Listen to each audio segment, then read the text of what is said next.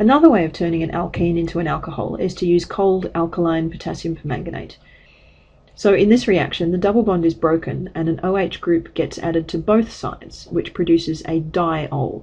So instead of just a plain alcohol, it's an alcohol with two OH groups, so we call it a diol. This is a redox reaction. The permanganate is reduced from MnO4- to MnO2, manganese dioxide, and the hydrocarbon gets oxidized from an alkene to an alcohol. Note that this is one of those oxidations that really lives up to its name. We do actually add oxygen. We're going to go into more detail on the oxidation of organic molecules in the next lectures, where we look at the reactions that alcohols can undergo.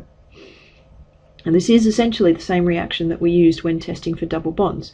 You observed that the purple color of the permanganate changed to a brown color. That brown precipitate was the manganese dioxide.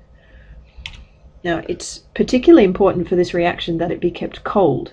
The reason that it's possible, the reason that you need to keep it cold is that it's possible for the oxidation to go further and completely break the double bond, splitting the hydrocarbon in half.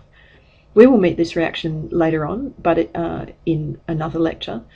But it can be stopped, this splitting can be stopped by keeping everything very cold.